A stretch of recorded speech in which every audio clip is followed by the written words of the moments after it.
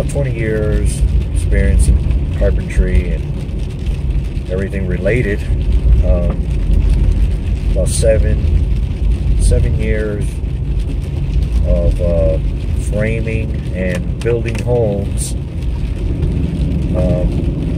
Yeah, I was there, ground man, cutting plywood on the ground in the cold, whatever weather was out there. I was out there and cutting plywood, pushing lumber, you know, taking down forms for foundation, you know.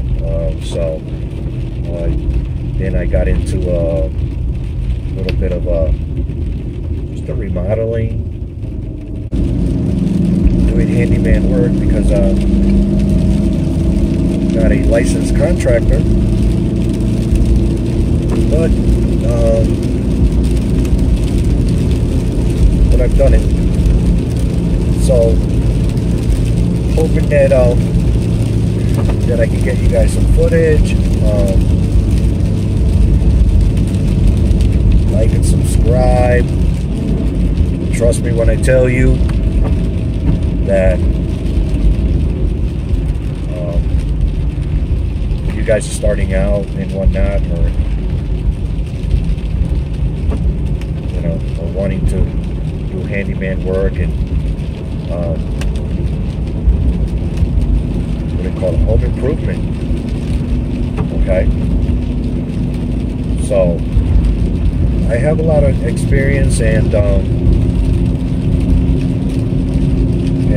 probably can show you guys, guys and gals, show everyone some tricks, you know, how I do it my way, working with what I got, and as I grow, you guys are going to grow with me, because there's going to be some changes. There's going to be a lot of good stuff that I'm going to be doing, and you know, I want you guys to be part of the process, and you know, let's take this ride, and I'll show you some of the things that I find are somewhat safer, better for handling lumber, loading, everything from how I do it, from learning from, you know, our mistakes. Not to say that we won't make mistakes, but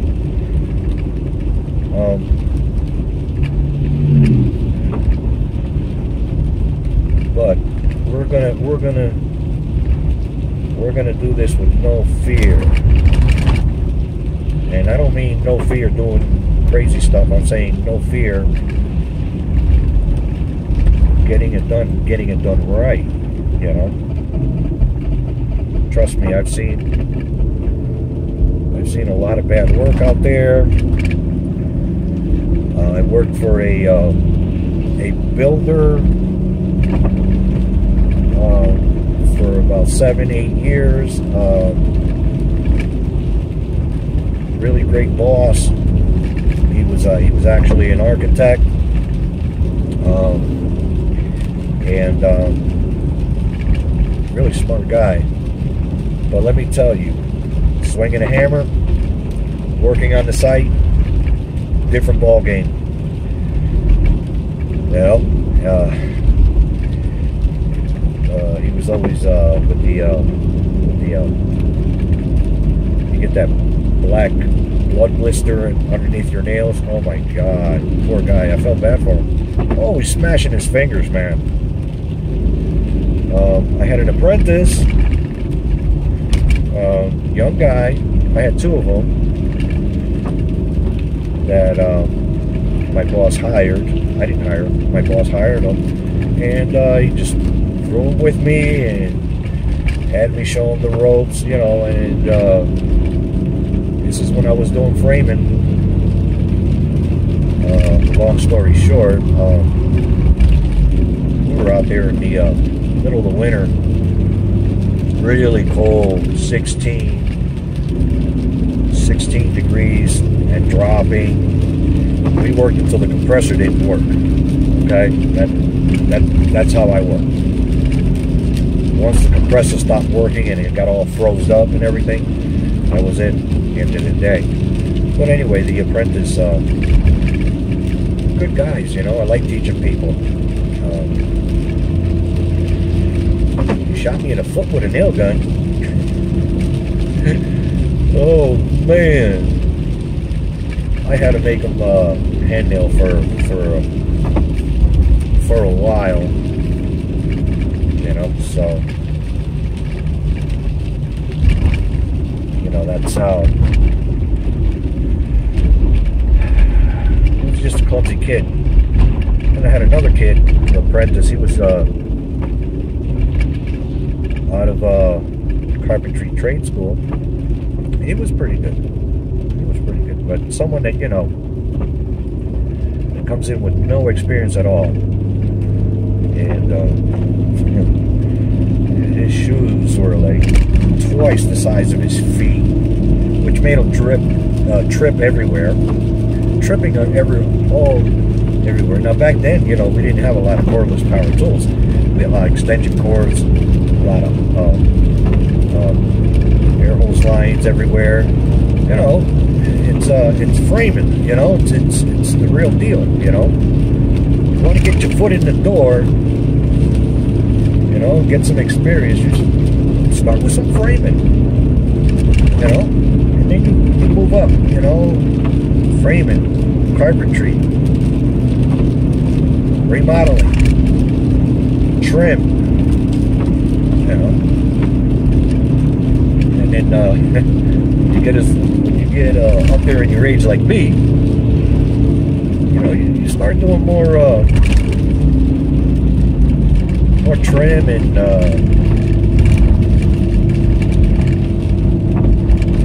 you know, precise jobs and stuff.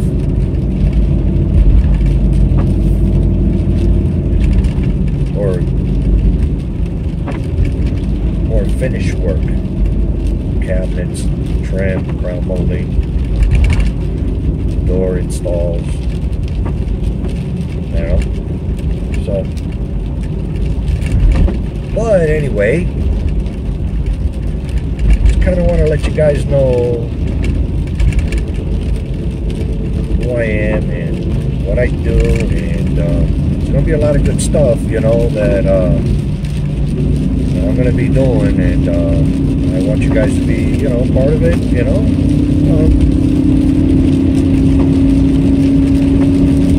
So, you know, I know a few things. I got some skills, you know, and so it's going to be, you know, I got some projects in the, I got a few projects in the works, you know. I'll be,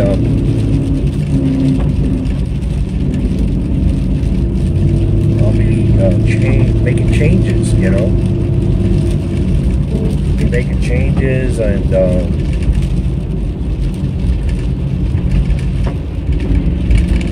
I changed my truck. Well, it's working out of my SUV, and I kind of like it.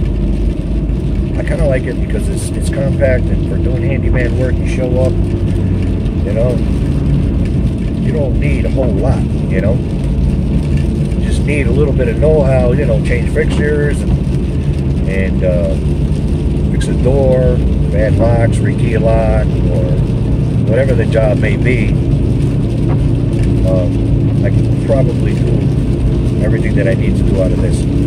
But anyway, somewhere down the road, there will be changes. Because I do have I got a shed that I have my table saw. I brought on Craigslist, and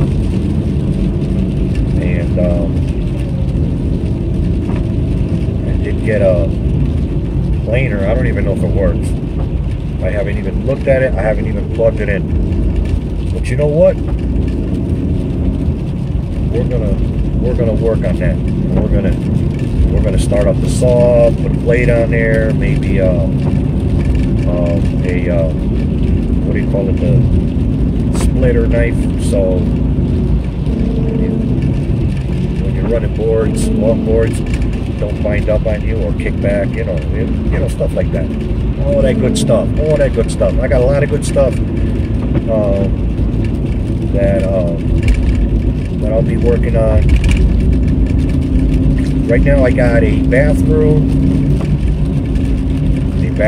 demo, shower stall, possibly tiling. There's some water leaks. I guess it's a new owner, and the house has probably been there for a while. I don't know if the pipes froze or whatever, but we got some water leaks that she wants to take care of now. There is going to be a plumber there, okay, and I'm going to be doing the demo for the shower, and we'll see, possibly retiling or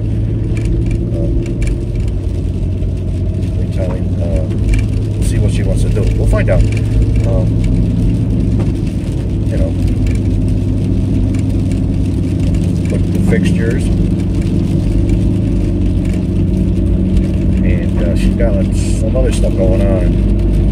She's got a little bit of everything because she just bought the house. So,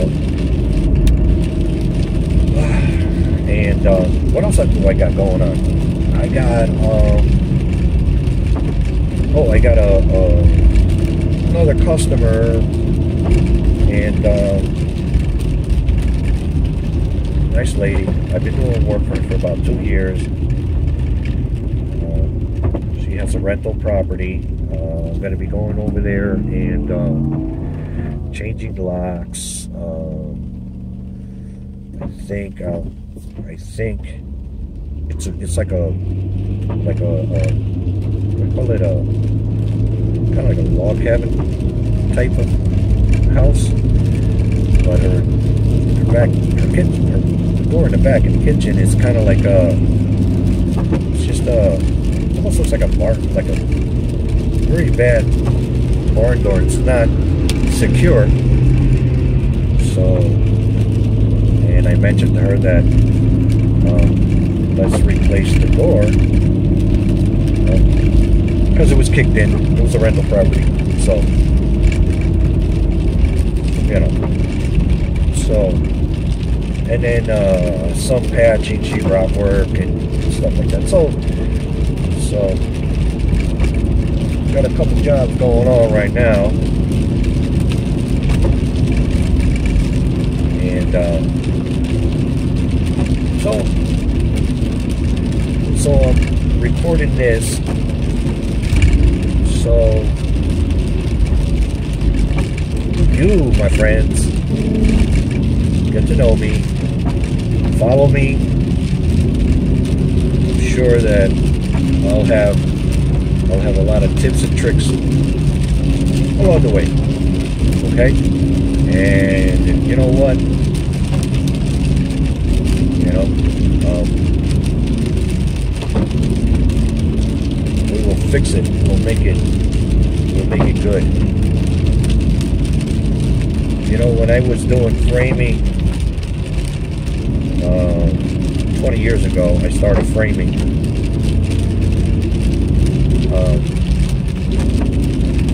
You learn to get better and better. Starting with framing, you have a little window of your tolerances and cutting boards. You can be off an 8, 3/8. You know, and then when you get into the plywooding and you know, the building a house, your tolerances get closer and smaller. You get tighter tolerances, and then when you get, you know, you learn. By the time you do your finished work, hopefully, you know, your tolerances will be like right on the money.